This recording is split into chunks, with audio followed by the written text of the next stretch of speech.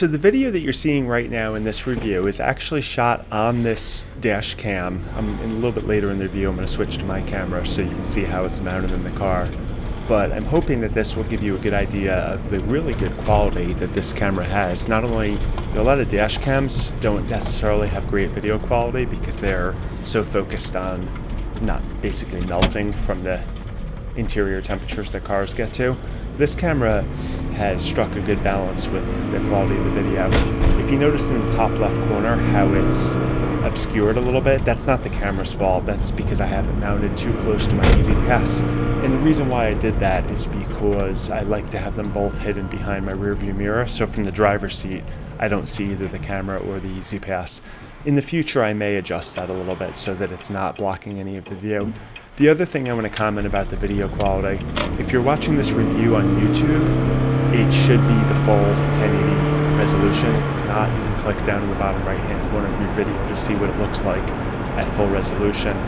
If you're watching it on Amazon, they tend to really compress review videos, so I don't think it's a fair representation of how good the video actually is. So you might want to do a search for this product on YouTube and take a look at the same video there. If you're looking at it on YouTube, I've got a link to how to get to the product on Amazon.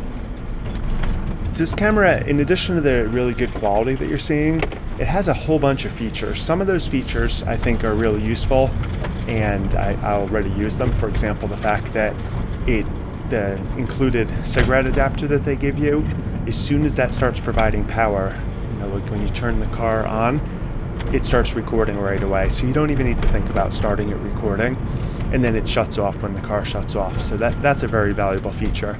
It also has a battery built into the camera, so if you lose power unexpectedly, it can do that shutdown properly. A feature that I'm not sure if I'm going to use is the auto GPS logger. I've looked at the files just to see if it's something that would be useful, and I think that it's not that complicated to be able to do some interesting things with that data, so I think I might explore that. A feature that I hope not to use, but that I will if I have an accident, is the auto G sensor lock. What that does is it just locks the file to make sure it's not erased over or deleted if you have a car accident. Some of the more complicated features that I probably won't do anything with are the auto lane departure warning system. It replicates the lane departure warning systems that high-end cars have, and you have to really calibrate it to your car, and I just don't have a lot of confidence that it would work well.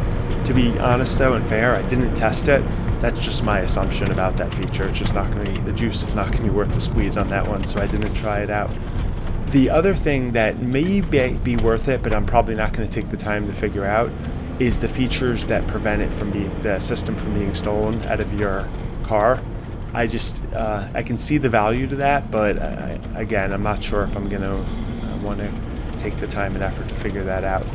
The way I have it set up, it was just, I used their included adhesion, and they give you 2 different wires, plus they give you the USB cigarette charger, and it's all really nice quality cables and 3M adhesive accessories, and they give you a bunch of different mounting options. So I'm happy with everything, and I recommend this. In a second, I tried to show you low light performance, but unfortunately the light came out of my garage.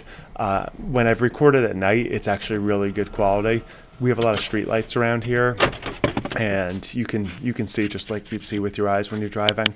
Here's how I have it mounted. It's right next to my EasyPass behind my rear view mirror, and you can't see it at all from the driver's seat. I had to hit a button to turn it on. But overall, I recommend this product, and let me know if you have any questions.